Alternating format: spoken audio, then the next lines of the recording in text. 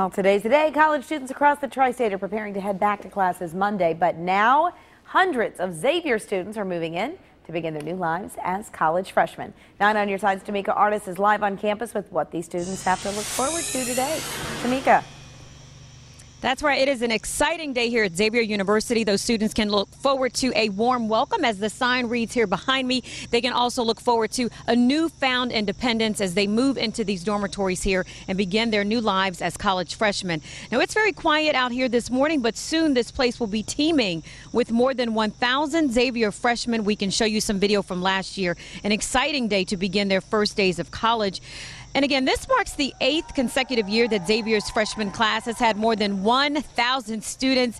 If this is your first time, some words of wisdom: try to get here early. And if you are new to Cincinnati, take a day to explore the city. In fact, this class, more than half the class, is from outside of the Tri-State area. Also, bring any important contact information with you. And of course, don't forget to check in with mom and dad to say hello occasionally. We know how much you freshmen enjoy being away from home that first year. Anyway, orientation starts here at 7:30 this morning, and of course 9 on your side will be here. We're going to try to talk to some freshmen, talk a little bit about those first day jitters. We know that the kids are a little bit nervous, and tell you exactly what else they have to look forward to and why this class is so special. Back to you.